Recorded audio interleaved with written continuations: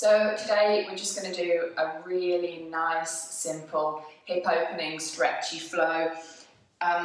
If you've got a mat, that's great, grab it. If you don't have a mat, then that's fine too. You just need a little bit of space to be able to move. If you do have really, really tight hips, then it might be nice to grab a pillow or a block just to elevate the hips just when we start sitting down.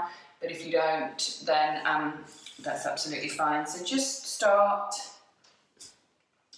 in a comfortable seated position. So if you do have a block or a pillow here, then just place it just under the seat bones and either take a nice easy pose with one foot in front of the other. Maybe take half lotus or cross the legs, or if there are any problems with the knees, then just maybe taking the knees just round to the side. We're just going to take a couple of moments just to settle in and then just shut out the outdoor again. So just take the hands to the knees, palms down or palms up, just close the eyes just for a few moments. And then just start to bring the attention to the breath. We're just going to start by breathing in through the nose, breathing out through the nose, just taking a moment just to give the body a quick scan, just noticing any feelings in the body. Maybe any tightness or tension. And just acknowledging it and just moving on, not attaching any feelings to that thought. Noticing if the jaw's tense and the shoulders are tense, and then just trying to relax. So sitting up nice and tall.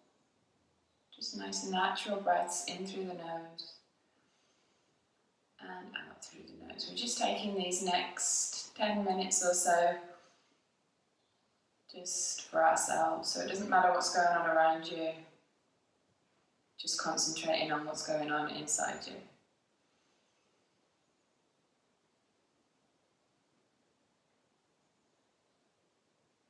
Just taking a few more rounds of breath here.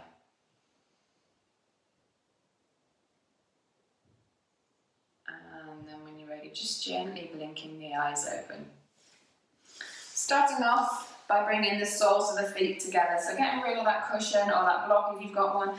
Bring the soles of the feet together, clasp the hands and just take it round the toes.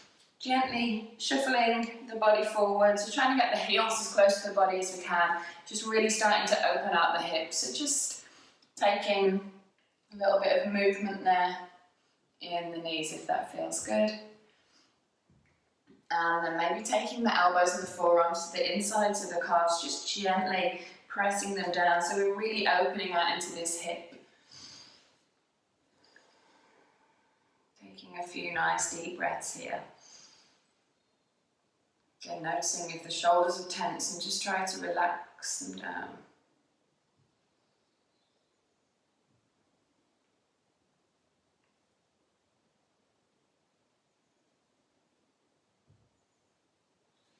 And then release. We're going to come into a seated variation of our pigeon pose here. I'm just going to come to the side so just so you can see. So bending up both arms, both legs, keeping the arms nice and straight behind you. So we're going to start with the left leg. So keeping the right leg exactly where it is, we're going to pick the left leg up, just fold it over the right. So keeping the left foot nice and active, we're just going to again pick that seat up, just move it a little bit closer. So you should be feeling a stretch in the outer left glute to that outer left hip. If that's too much for you, too close, then just come in a little bit further away. Again, trying to relax the shoulders, keeping this left foot nice and active, so the toes pointing up to the ceiling. It's sometimes nice just to take a little bit of movement just from side to side, just really finding that spot that feels good. I'm trying to get that calf, that ankle as close to the chest as possible, just remembering not to force, not to push anything. This is just a nice gentle one, a nice gentle stretch. This is really nice. I love to do this in the morning, but also if you've had a day when you've been sitting down a lot, then it can be really nice to do just to release some of those hip tensions as well. So just release there, switching over to the other side, so picking the right leg up this time, folding it over the left again, keeping that right foot up to the ceiling, and then just altering that seat just a little bit. And then just breathing in, maybe taking that movement if it feels good. Also noticing it can feel completely different on this side than the other side. It might feel a little bit easier. It might feel a little bit harder, it might not. That's fine too. Again, just breathing into this stretch.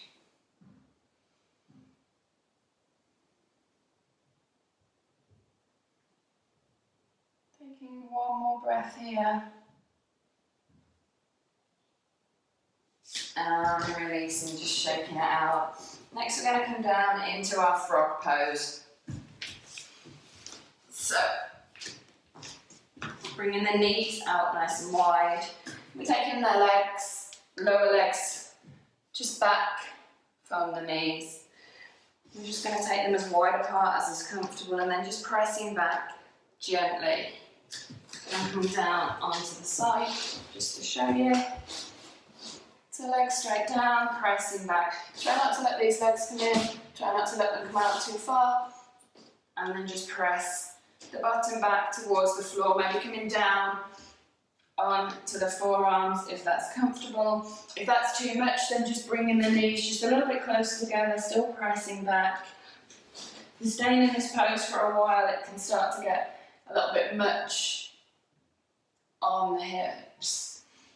But if you can, just bear with it. Just keep pressing those hips back and breathing into the hips.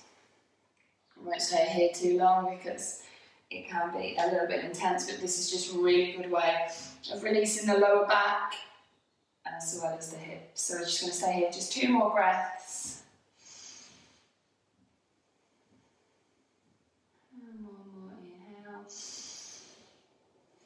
Exhale, slowly coming up onto the hands from the forearms, slowly closing those hips in.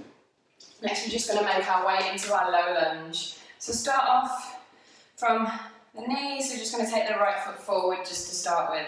What we don't want is the knee to overshoot the ankle, so don't press it forwards too much. So we're really starting to open out this left hip. Take the hands up, relax the shoulders. So any lunge is really good for the hips. So taking a low lunge, if that's good, or maybe you can tuck the toes on the left foot and lifting that back knee if that works for you. So coming into more of a high lunge. Whatever works for you here.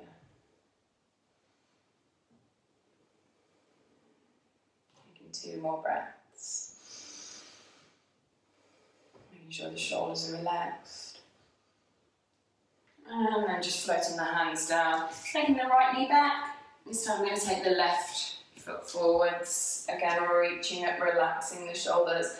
Again, so we're really getting into both hips. Just try and make sure both hips are forwards. What you don't have to do is sink into this hip. So what we don't want to do is collapse into this hip and really hyperextend the hip. Sometimes it's a little bit better just to bring that knee just a little bit further forwards. Really tuck the tailbone under and you can feel a stretch on the hip. We don't want the back to be hyperextended, the knee to be overshooting. So just finding that position that works for your body. Again, gently opening in to both hips. Take 1 more breath here. Inhale. Exhale. So we're going to come into our reclined hero pose now. So if it's available, just sitting down onto the knees, just taking the seat bones down between the feet. So a couple of options here, so staying here if that's enough. If you can't take it any further, if that's uncomfortable, then staying here. Maybe again placing a cushion under the bottom. But if it's available, just starting to walk the hands backwards. Maybe taking the head back. Maybe coming down onto the elbows and the forearms. And maybe coming all the way down onto the floor. So this is really stretching into the front of the quads, into the front of the hips. Again, taking whatever variation works for you. Trying to relax the shoulders and the neck. Again, keeping the pelvis tucked under, so we're really working into the hips. And then breathing. Again, not forcing any movement. So if it doesn't feel right for you in this position, then coming out. There's absolutely no point in using our ego if it's just going to detriment and hurt our body. If this is enough of a stretch for you, then staying here is absolutely fine. So we're just going to take one more breath here. And then release, coming out. So this time coming in to a wide forward fold in a seated position. So bringing the legs out wide, keeping the toes pointing up. In this position, we want to keep the knees pointing up towards the ceiling. We want to keep pressing back. So imagine that you're rolling outwards with the thighs. We're going to start to walk the hands forward into a wide-legged forward fold. And what we don't want is for the legs to roll in.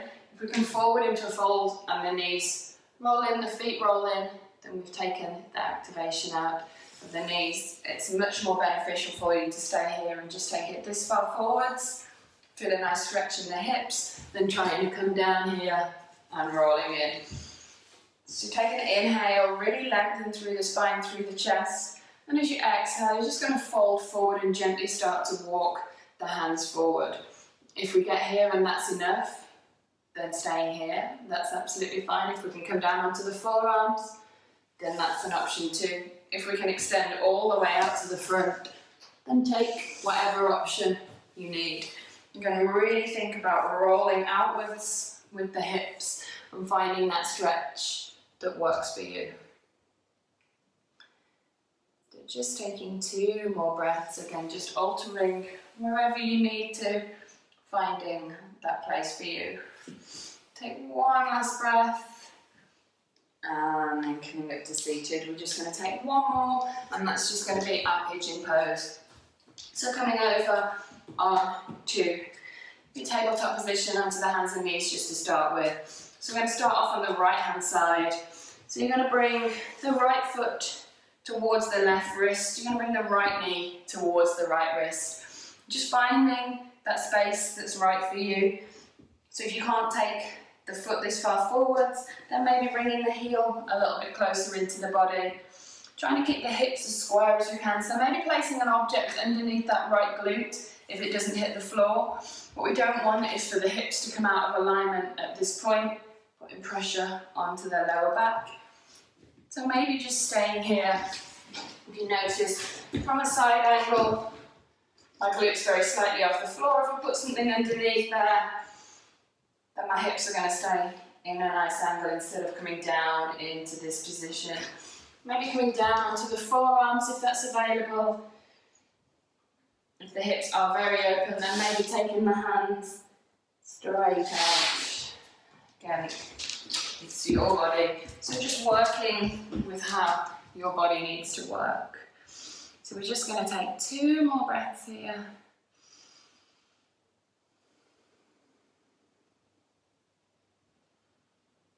And then come back onto the hands if you are on the forearms. Take that right leg back. Just put a couple of circles into that right leg, that right knee, just to get rid of any kinks and clicks. Sometimes you might feel pins and needles come into the leg. Just get rid of that. I'm going to do the same on the left side. So again, bringing that left foot forward, finding that position for your pigeon pose, whatever works for you. Again, maybe putting a cushion or a block underneath the left glute and relaxing the upper body, the shoulders, trying not to tense up, so really relaxing the shoulder blades down. Again, it might feel completely different on this side than it did on the other side, so just breathing into that space, breathing into the hips. Again, if that's too much, then coming out of the pose very slightly, or if you want more, maybe walking the hands forwards and taking the forehead down to the mat. Again, whatever works for you. So we take 2 more breaths here.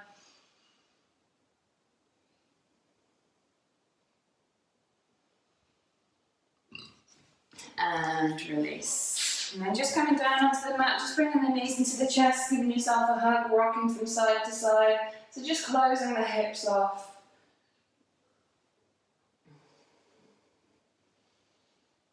And then just before you go on with your day, taking a really short Shavasana, if that serves you. Just taking the legs straight out, hands by the sides with the palms facing up, and just relaxing the body. Close the eyes off, and just bring the attention back to the breath that we started with. Just slowing everything down. Just noticing if any thoughts come into the head again, and just completely releasing and relaxing. Taking as much time as you need to here before you get on with your day. When you're ready to come out, gently moving the fingers and toes to start, and rolling over onto the right hand side, bringing the knees into the chest, just taking as much time as you need in your Shavasana. Then just come up into a seated position. Just notice any different feelings in the body from when we started the practice. I hope you enjoyed that. If you did, then please leave me a comment, please let me know. Again, if there's anything else that you'd like to see, then please do let me know. Thank you. Namaste.